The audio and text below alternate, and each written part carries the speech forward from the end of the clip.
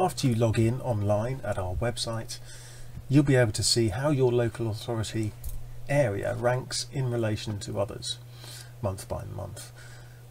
Looking at rankings is a basic necessity for benchmarking standards. Unless you compare standards to other local authorities, you can't really say much about outcomes in your area.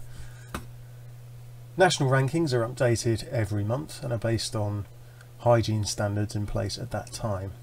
Every month new results are added to new columns, spanning across the year so that you can see which areas are improving.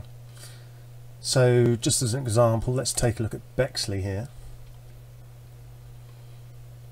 You can see that their ranking has been improving dramatically across the year so far.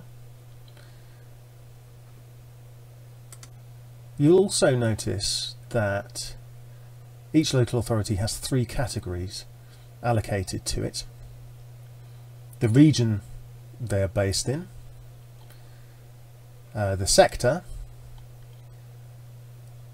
and according to size as well. So in order to get a more valuable picture of the overall standard of food hygiene in any area, it's best to compare like with like.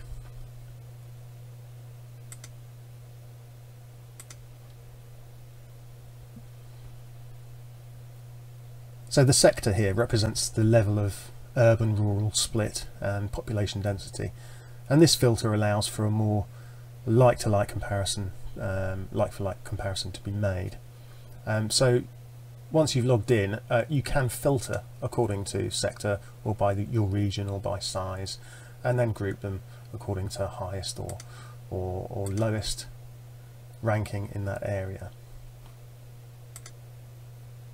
There we go.